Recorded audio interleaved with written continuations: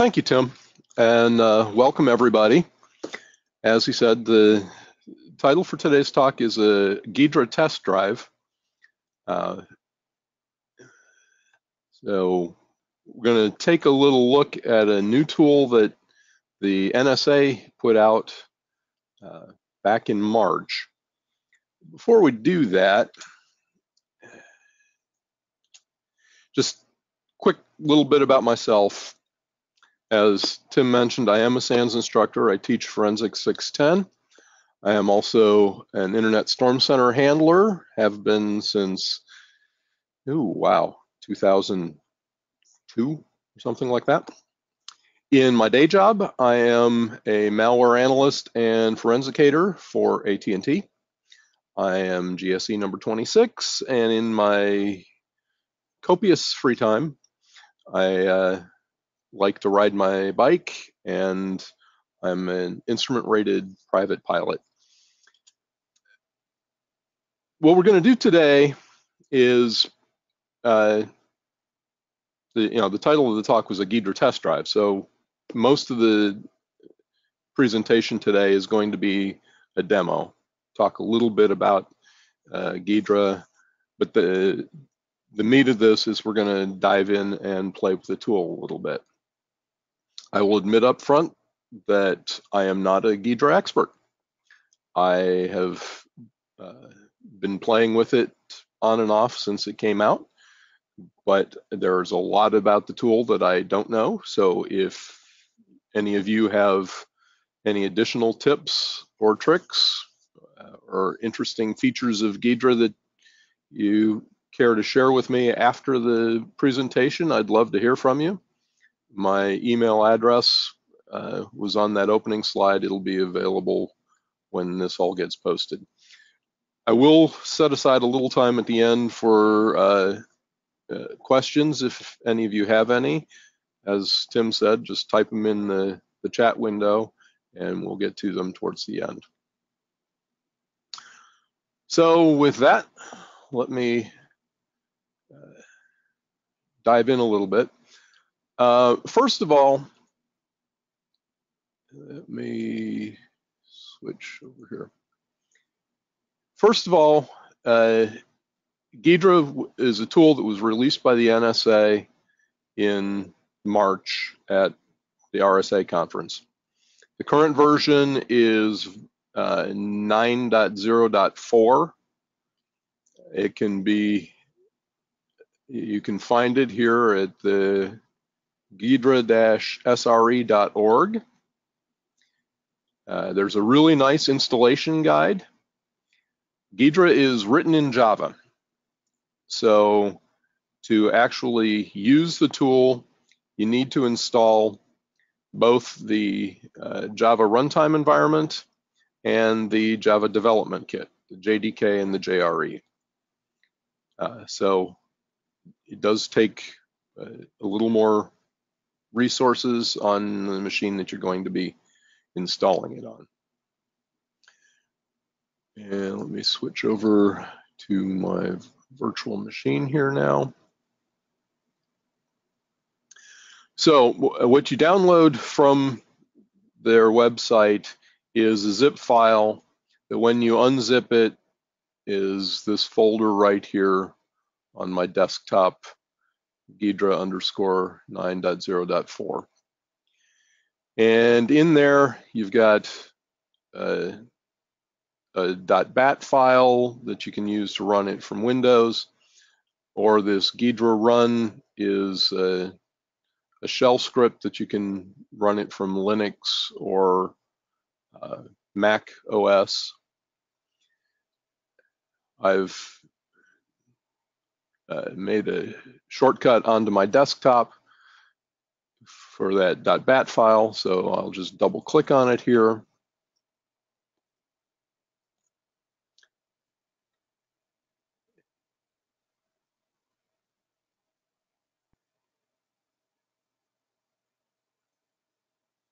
And you get this nice little window here that tells me I have no active project.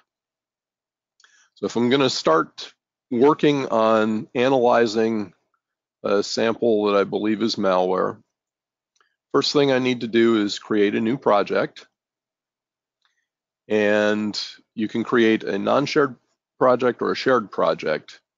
If you create a shared project, it starts up essentially a little web server, and multiple individuals can then work on the sample simultaneously. I'm going to open a non-shared project here for the moment.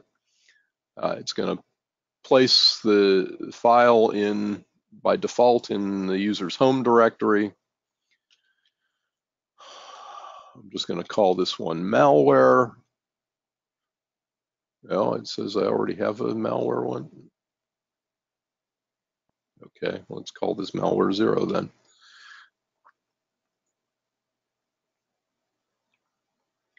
And now I am ready to add malware samples to the project and start examining them.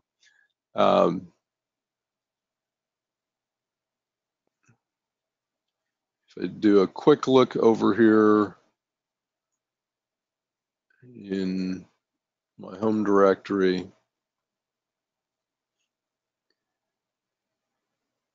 you'll see it's created this malware0.gpr.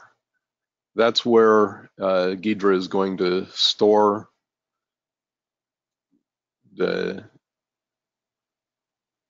this particular project, and whatever I do with this project is all going to be stored in that file. So I have this sample that I'm going to add to the project. So I just drag it over.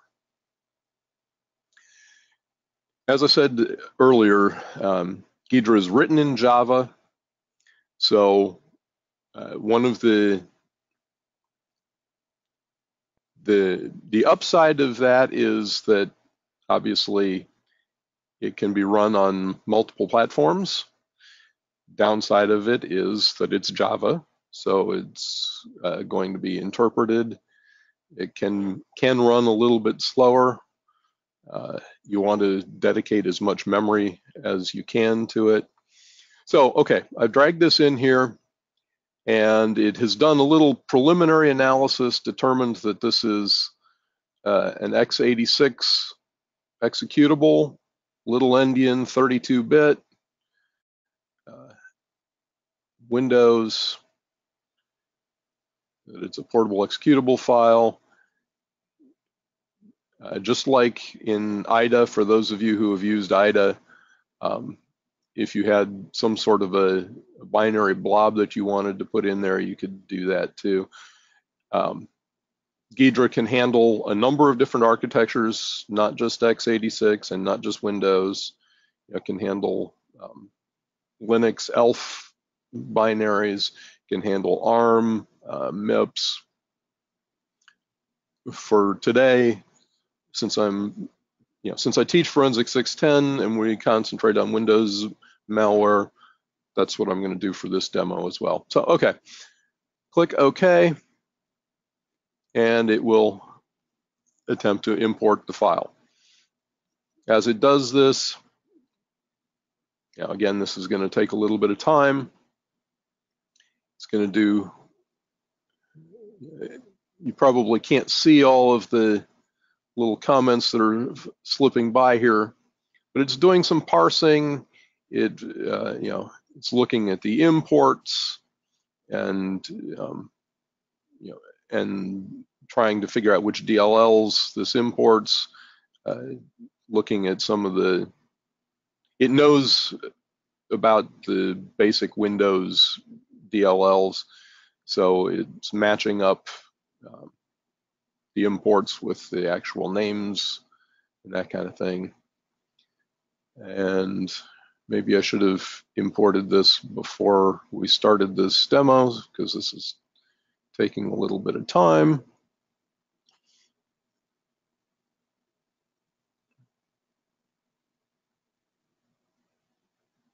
And this virtual machine that I'm running in is just the same Windows virtual machine that we use in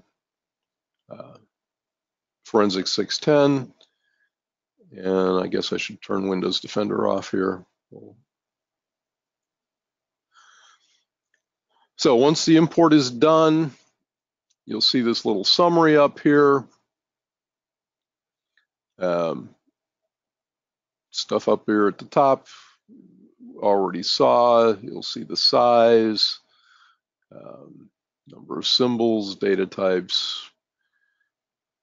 Yeah, it determined from the metadata in the executable that it was compiled with Visual Studio.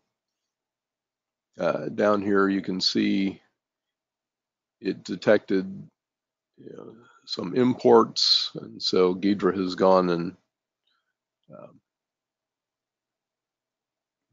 looked up some of the info that it has on the system DLLs.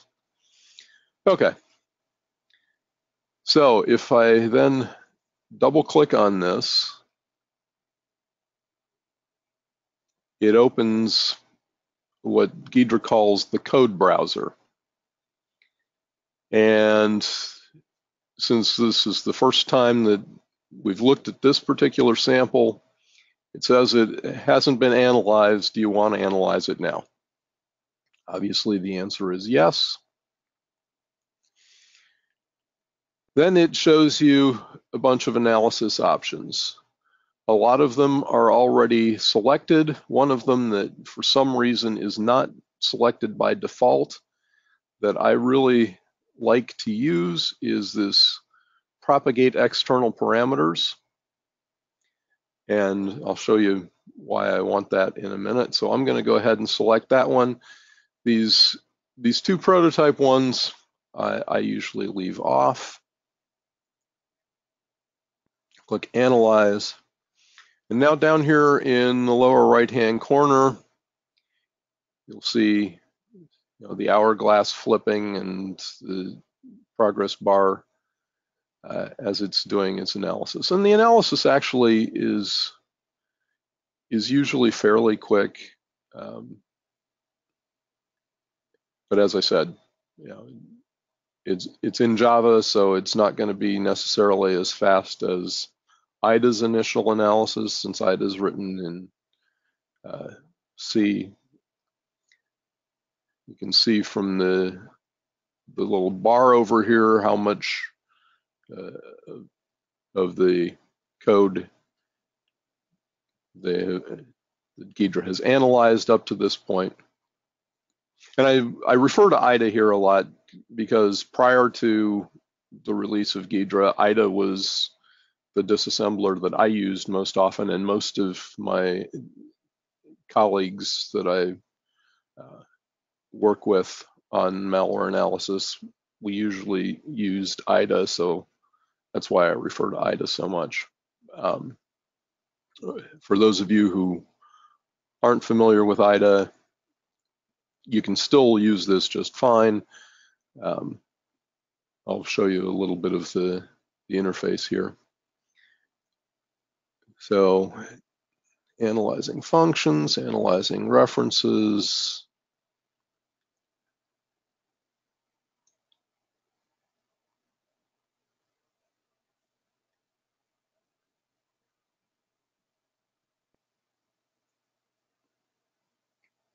And it's still analyzing away. Crunch, crunch, crunch.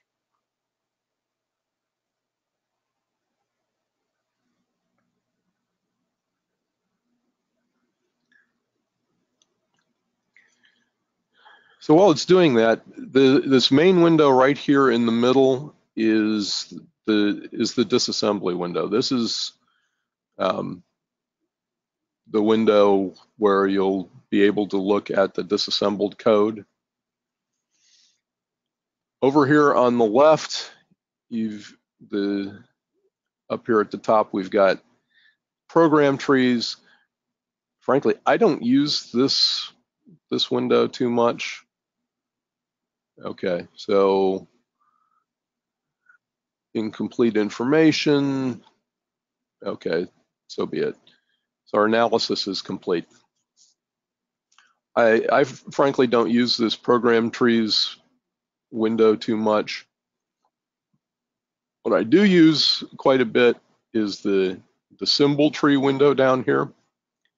So I'm going to close this program trees one. From the symbol tree window here, we've got the imports, we've got the exports. Since this is just a normal PE file,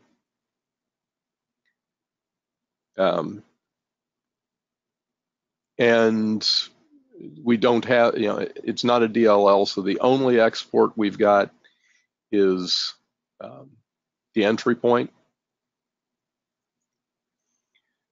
But we do have the imports here. Let me see if I can zoom in on that just a bit.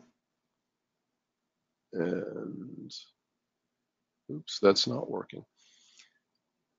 So we've got the various DLLs and then the functions within those DLLs that get imported. This is one of the ways that I often will start analyzing a malware sample that that I'm not familiar with, is just by taking a look at the Windows API calls that the program tries to make. So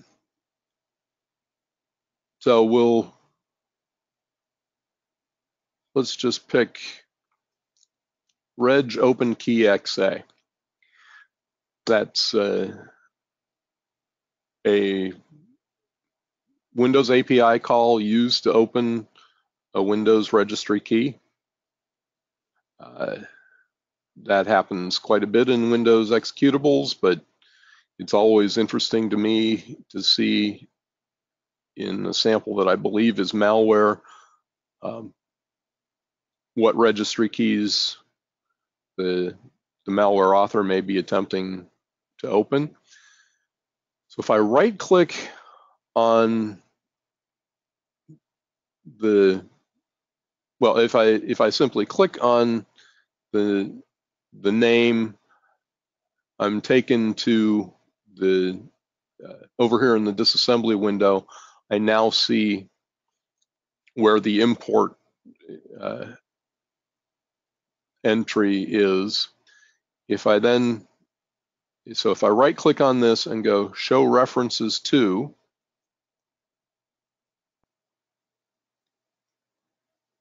get this window, which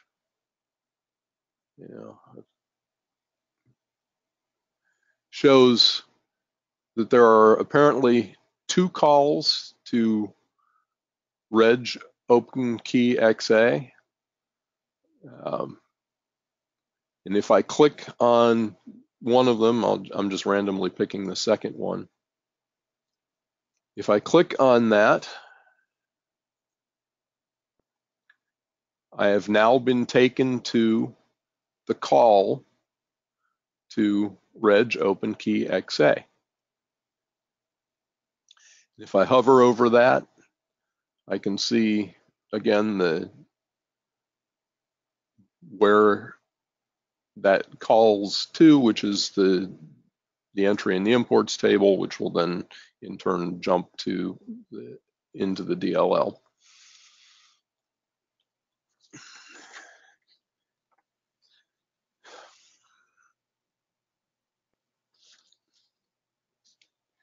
Now, one of the things that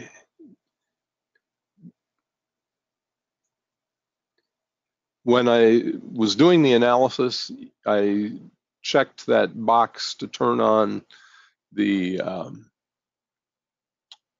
propagate external parameters.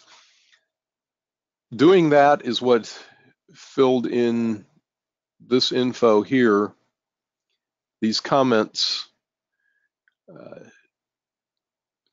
that are comments that I really liked in IDA too.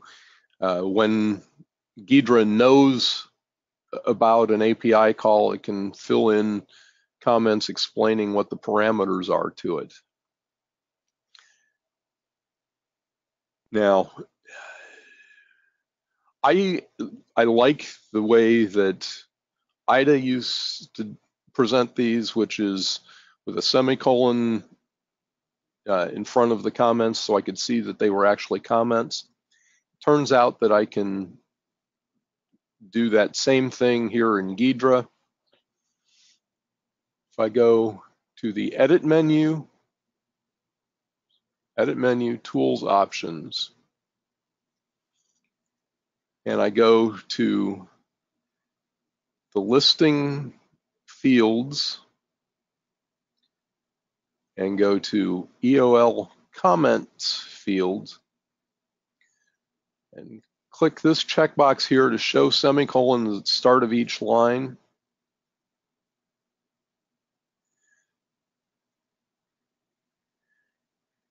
That puts the semicolon at this line. That just is easier for me to make sure that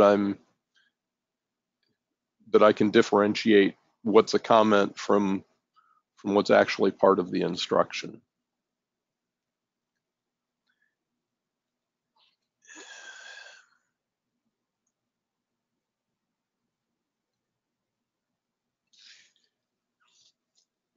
Now, I haven't really mentioned this window over here on the right, and this is one of the really nice features of Ghidra, and why I think Ghidra is going to get a fair amount of use in the community, is Ghidra has a built-in decompiler.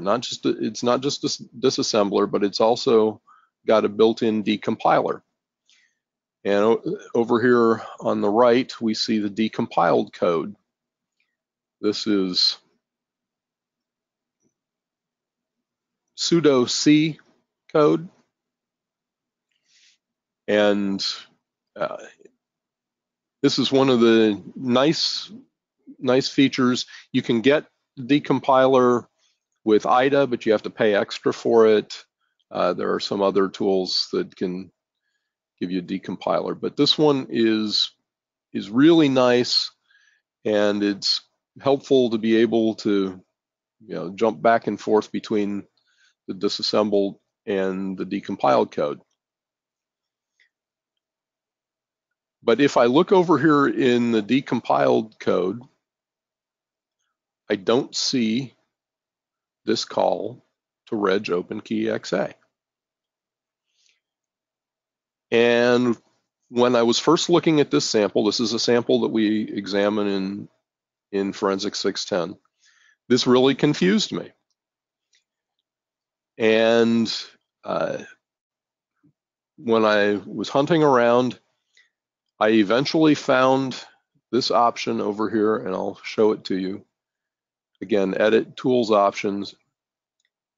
I go up to decompiler analysis. One of the options here is to eliminate unreachable code. Basically, what Ghidra does is it does an analysis, and if it determines that there's code here that can never be executed, it doesn't show it in the decompilation. This can be a good and a bad thing. It's useful to know that there is code that is unreachable. Ordinarily, a compiler, as one of its optimizations, and one of its optimizations is usually to eliminate dead code, and so it won't generate. So the compiler won't generate code that it doesn't get executed. But if that optimization isn't turned on, there could be code in there that is never executed, or the malware author might be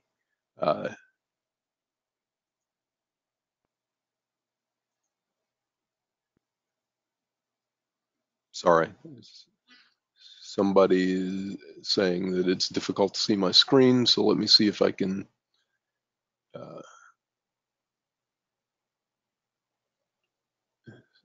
zoom in a little bit.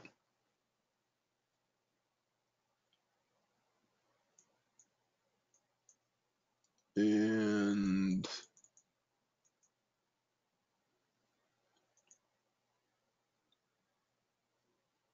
yeah, this is the first time I have done this for SANS, and I'm not seeing how to zoom in. Sorry, I will try to fix that in a minute. Anyway, as I was saying, one of the options here is for Ghidra to essentially do that same compiler optimization for you and not show unreachable code in the decompile window. I find that both good and bad. It's good to know that there's code that won't ever get reached. On the other hand, it's confusing to me when I have an API call like this one that I see in the disassembler window that isn't in the decompiler window. So by unchecking that option and then having it redo the analysis, I now see that apparently this particular call to reg open key XA is not reachable. And in the decompiler window, it's inside an if false. Okay, that's useful to me. Now I can see that maybe I don't need to spend a whole lot of time on this particular API call because it is not normally reachable.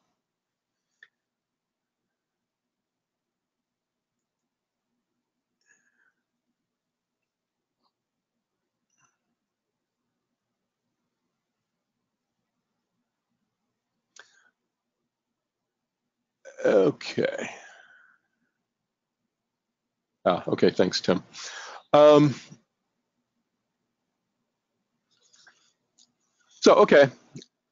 This particular API call is not reachable. I can see that that's within an if false. So ordinarily, then I'd probably not spend any time analyzing this particular call. However, since my goal here today is just to show you some of the features of Ghidra, I'm going to go ahead and continue looking at this particular call.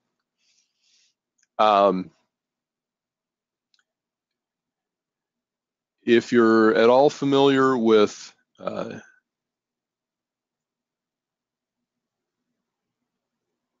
calling conventions in 32-bit Windows executables,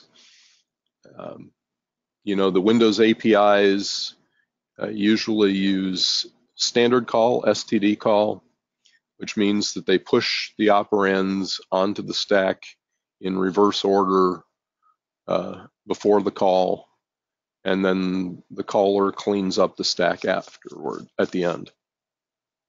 So if I look up above here, I see push, push, push, push, push. These are the 5 parameters to reg open key XA.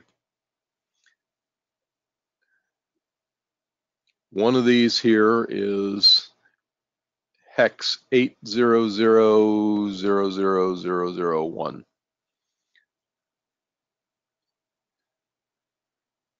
I don't know about you, but I don't off the top of my head remember which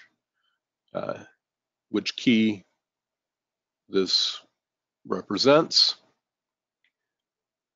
but I can change that. In IDA, I would have used the right-clicked and chosen use standard symbolic constant. Well, Ghidra can do the same thing. In Ghidra, they call it an equate. So I can set equate. And then it comes up with a number of options. If I happen to, and I do happen to know that the registry key H key option is going to start with H key underscore. If I start to type that, it narrows that down. So here I can replace that 800000001 with symbolic constant H key current user. And that is much more useful to me. And if you notice, when I changed it over in the disassembly window, it also changed it over here in the decompiler window. So that's useful to me. It keeps these two in sync. Okay, so which particular subkey within H key current user are we trying to open?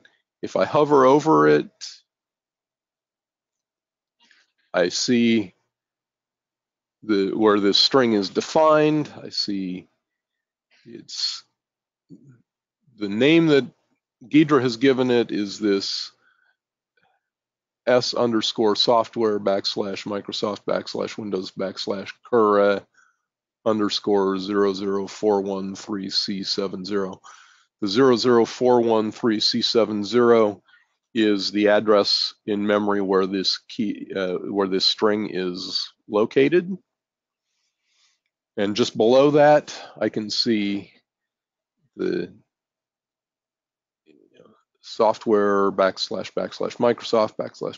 /Windows current version / ... Okay, that still doesn't tell me which one. So one thing that I could do is I could click on that, double click on that string. That takes me there again. That's not showing me the whole thing. I could set a parameter to set an option to show me more of that string. But one of the useful things that I noticed is if I just look over here in the decompiler window, it actually shows me the whole string. So software Microsoft Windows current version run. Okay, if you do any malware analysis at all, the run key should be a familiar one to you. This is one that malware will often set in order to establish persistence. So by creating a run key, it can survive user rebooting the system. Let's see.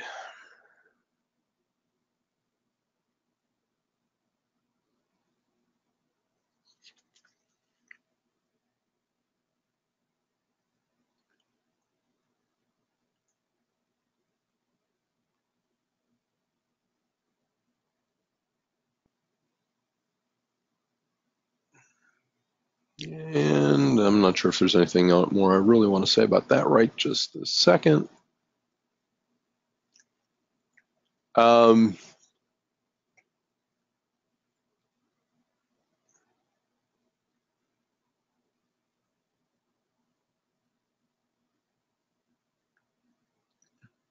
Another way that I could have started examining this sample is looking at strings. And one way that I can look at strings, I can go to the Windows menu here, click on Defined Strings. And now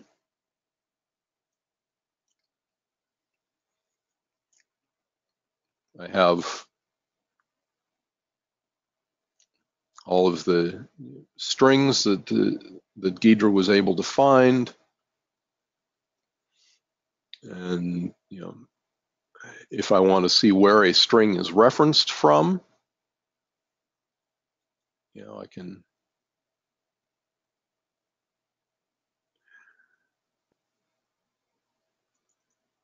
Oops. You can double click on that. That brings me back over in the disassembly window. I can see that this is referenced from 4 different places. And if I hover over those, I can see, here it's moving that string into EDI at address 004-03575. If I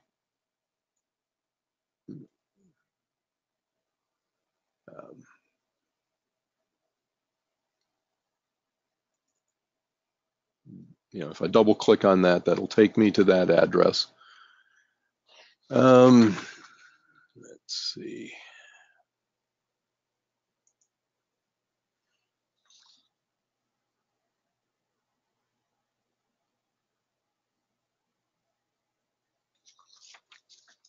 Let me go back here.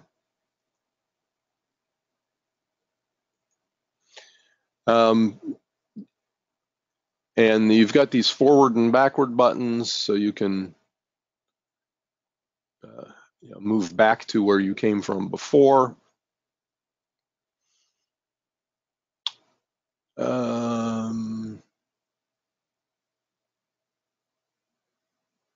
Let's see, what other interesting functions here? Excuse me.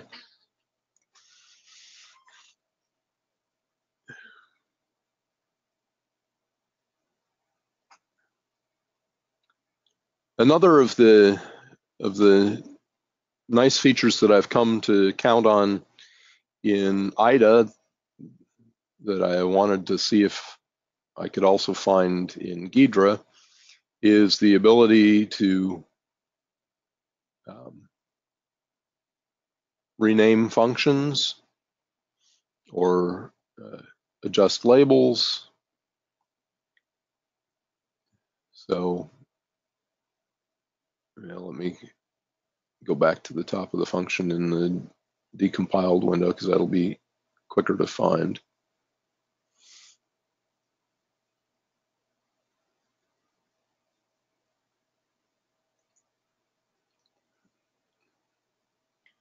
So if I've got a function that I've been analyzing and I figure out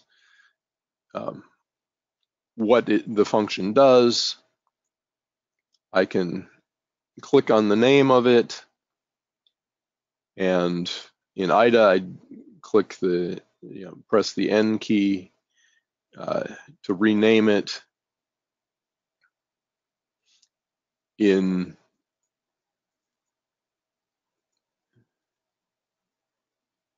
Ghidra,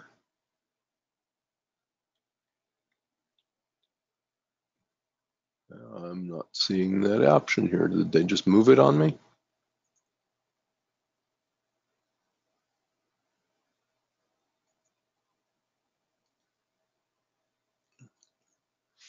I'll do it over here because I should be.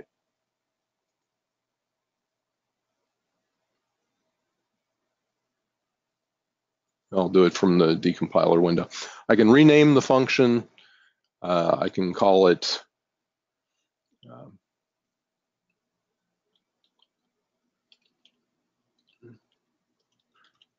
registry stuff. And that will change. See, it changed it over here in the disassembler window. It changed it in the decompiler window. Also, if I click over here in the symbol tree in the functions, I should now see. Oops, that was labels, not functions. The functions that Ghidra finds but can't figure out what they are, it names FUN underscore something. But now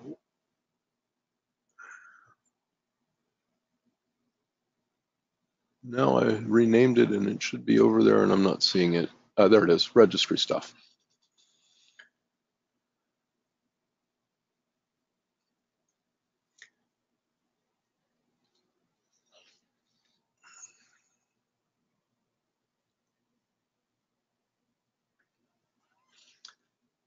Another of the tools that I often use in IDA is where the disassembler has some sort of a hex value. Sometimes the hex value isn't useful to me. Sometimes I'd rather see it in some other base. If I hover over a hex value in Ghidra, it will show me hex, decimal, and character representation. If I want to see that,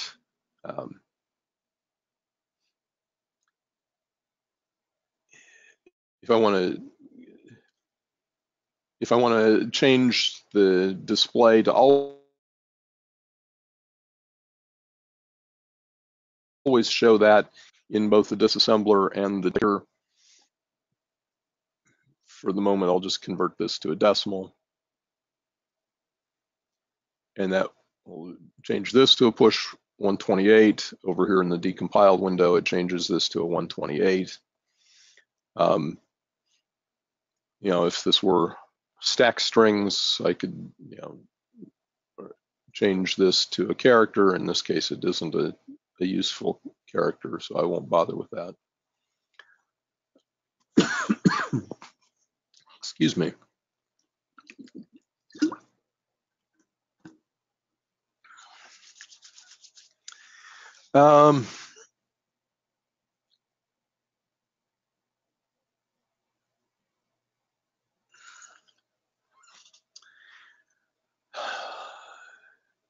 One of the other useful things is, you know, sometimes rather than looking at the disassembled view here,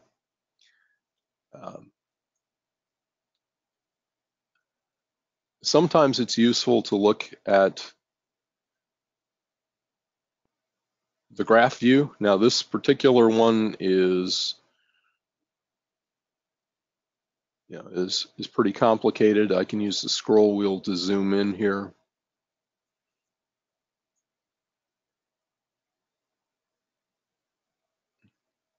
And with the graph view, then you can see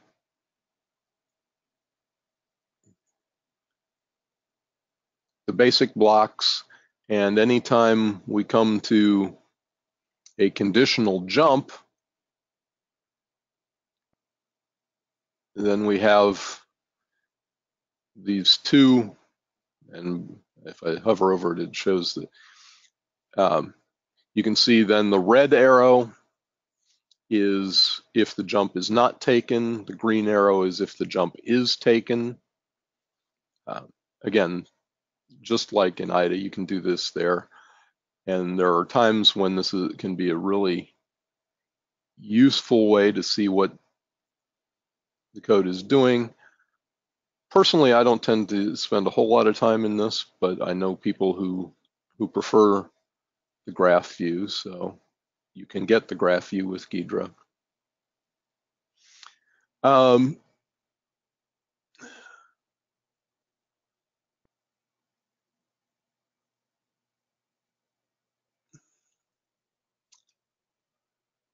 Let's see.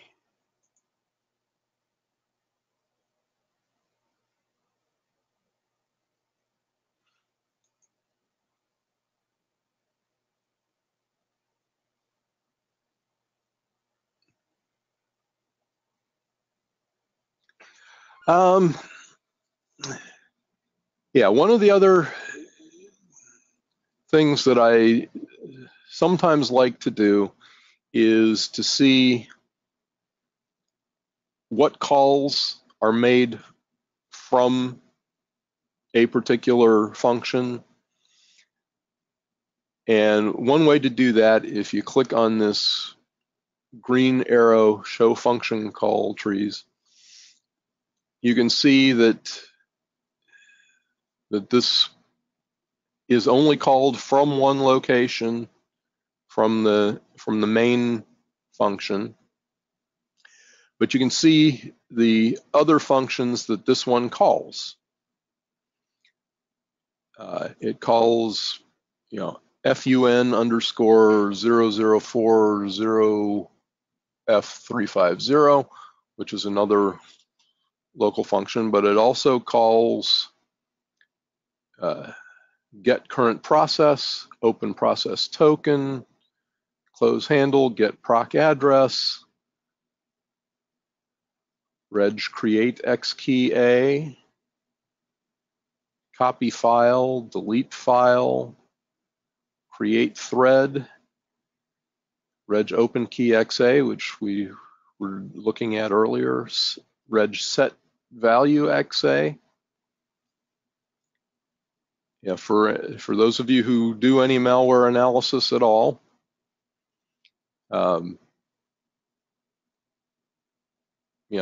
of these API calls should look very familiar to you. You may even be able to tell some of what's going on, some of what this malware sample is doing just by looking at the API calls.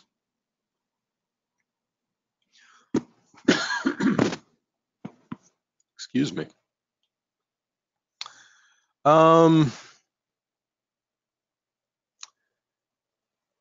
Yeah, I want to leave a little bit of time for questions and answers, so let me get out of that. One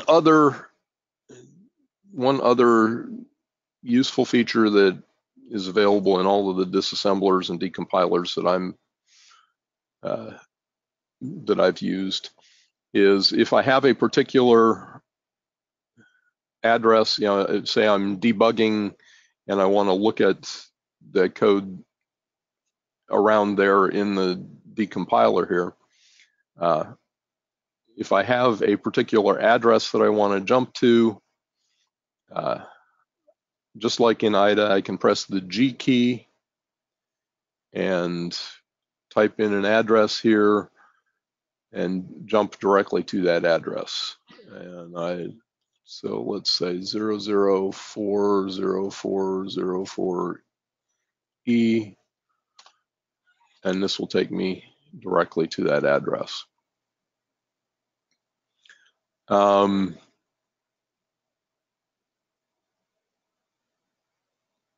Yeah, let me wrap this up here for now. This is a really useful tool. I think those of you who haven't played with it yet are really going to like it.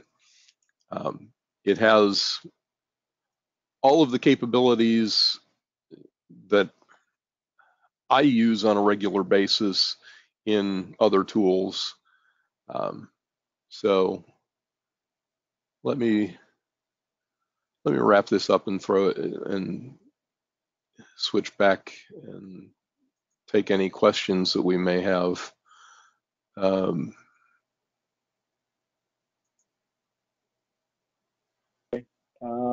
Thanks, Jim, for the great presentation. We have some questions ready for the Q&A. However, if anyone has a question for our presenter, please enter it into the questions window now. Our first question is, does Ghidra have significant features that replace IDA Pro?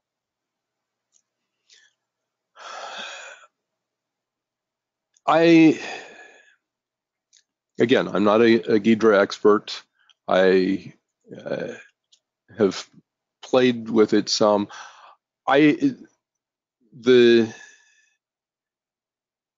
biggest reason why I expect a lot of people to switch to Ghidra from IDA is that it's free, and you get the decompiler for free. Those of you who have used IDA know that it is not cheap.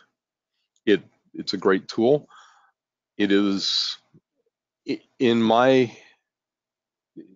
usage of it, I have not found a whole lot that Ghidra can do that IDA can't. One of the features I didn't really get into is you can write scripts for Ghidra in either Python or Java. And I know a number of people that I interact with have been porting their IDA Python scripts over to Ghidra, but I'm not aware of very many. Off the top of my head, I can't think of any features that Ghidra has that IDA doesn't. But again, Ghidra is free, so those malware analysts who didn't have a huge budget now have a really nice tool that includes a decompiler. So if any of you out there who have used Ghidra are aware of any features that Ghidra has that IDA doesn't, I'd love to hear about them. As I said, I'm still just getting to know it myself, but I figured I ought to share what I have learned with the rest of you. Sorry if that's not a particularly helpful answer, but. Okay, we have another question. Is it possible to share the analysis performed within Ghidra without setting up a Ghidra collaborative server, similar to sharing an IDB in IDA Pro? I have not tried to do it, but that .gpr file might be shareable. I have not tried to move that. I do have actually Ghidra installed on 3 different VMs, so I will try that after we get off this webcast.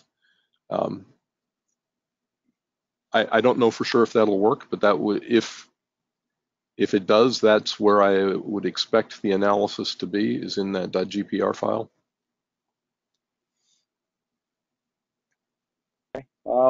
We have 2 more questions. Next question is, can you tag addresses of interest for quick return/find capability?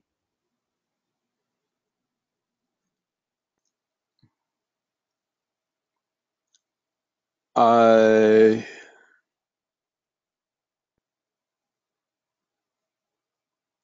haven't tried that.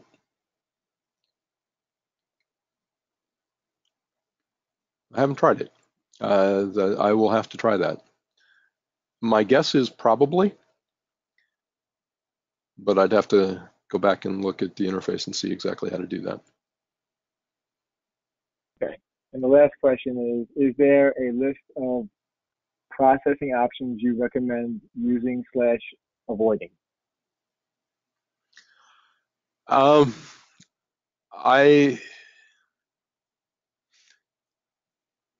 As I said, I turn on that the propagate external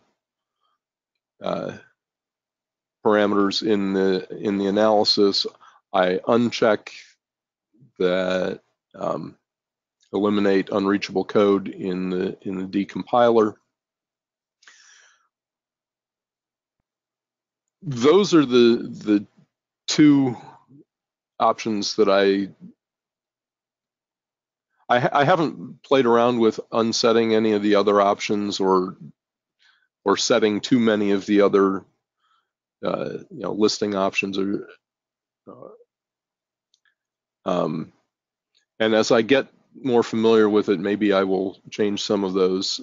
Anuj Sani, who's another one of the Forensic 610 instructors, listed a couple of things that he sets in a blog post he did for Cylance a week or 2 ago. If you I don't remember exactly the link to it, but if you look at Lenny Zeltzer's Twitter feed, he mentioned it there. I do have a couple of, so far, 5 blog posts about Ghidra, covering a lot of the stuff I did today and a few additional things on the SANS forensics blog, and you can find those by looking at those that are tagged with the category Ghidra. And in there, I mentioned a couple of other things. I didn't really spend time here on comments, but Ghidra allows you to do comments, pre-comments, post-comments, end-of-line comments, and I don't remember what they call them now, but comments that basically go at the beginning of a function. And so I describe how to do those in some of those blog posts as well. But yeah, and I intend to probably do at least 1 or 2 more as I get time to play with it. Unfortunately, I haven't had as much time to play with it as I'd like. The day job always drags me away on real cases and keeps me from just playing. Love to have a job where I could play all day, but wouldn't we all? Yeah, so now the options that I mentioned in class and maybe a couple more that I mentioned in the blog posts would be the options that I have used most. And again, for anybody else who has played with Ghidra, I would love to hear your tips and tricks too. Because as I said, I haven't had as much time to play with this as I would have liked, but it's a tool that everybody's talking about. So I want to spend more time playing with it. So.